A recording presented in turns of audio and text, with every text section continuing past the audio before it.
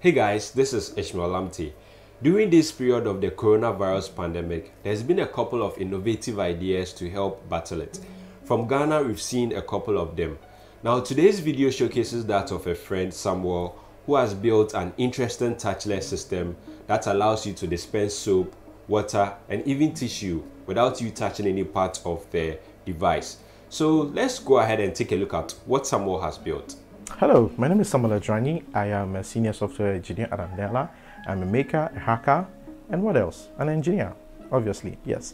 So in this era of COVID-19 with a pandemic, going on, one of the ways that we were advised to keep a good health and hygiene is constant washing of the hands with soap and water.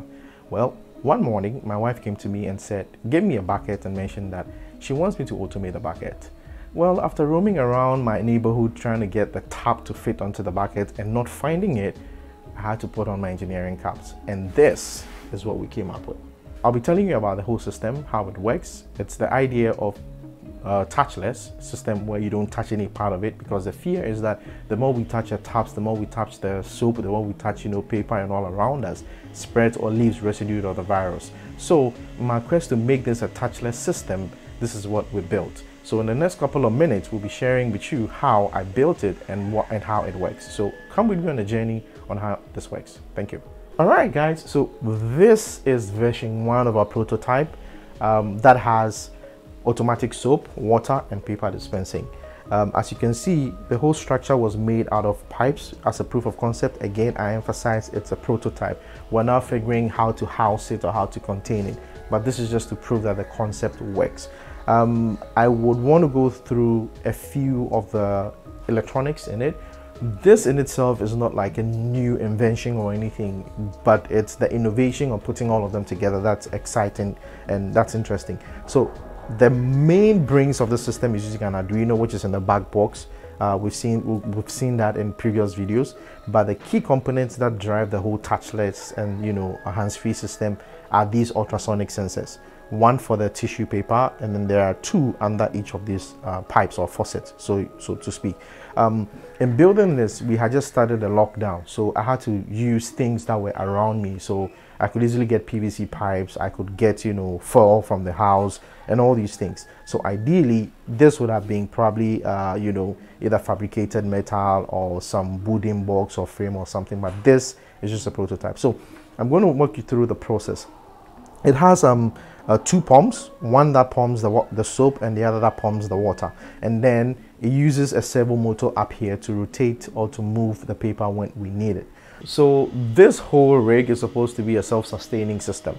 We're using this 150-watt solar panel to power. Yes, you might say this is huge. Yes, it is huge, but the idea is that we are going to probably power some smart bins and other things around it. So this whole rig is powered from this solar panel here. So cool. Yeah, to turn it on, first of all, let's talk about the components. So this is the soap. We have a pump, a hose for the soap. As you can see, we fitted it. This is where the water is. This is just, so you just fill this with water. Ideally, this would be recyclable, and then that is the waste. But this you can probably put in the gutter or in the drains or something like that. So to make it, to start using it, you just have to turn it on with here. There you go. Now the green light, so it has both audio and visual feedback.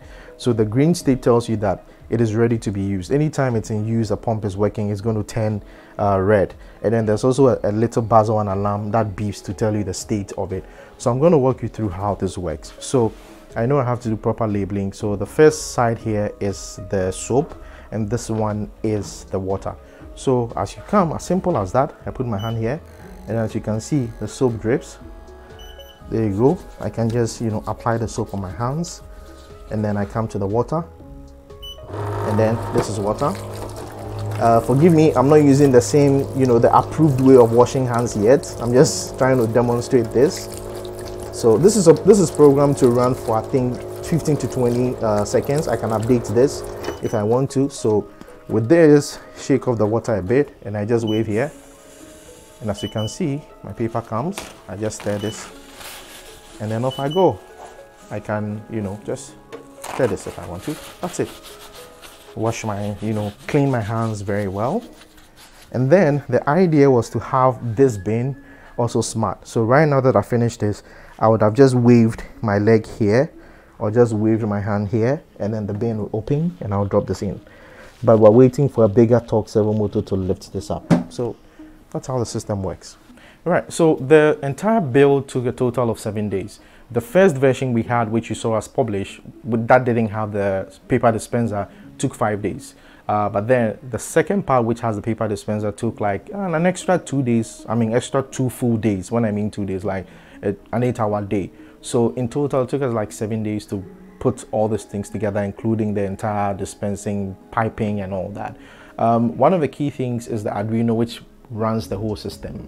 I'll give you a tour of that in another video, or probably in a subsequent episode. But the board has, we're using the Arduino Uno, and that's powering everything on it. So the Uno and then the sensors are the key driving the technology. The programming, I would think, you know, took just probably an hour or two just to figure it out, because one of the problems that I faced when I was configuring it earlier on was I used an IR sensor, an infrared sensor, which was sensitive to infrared, and it didn't work very well outside.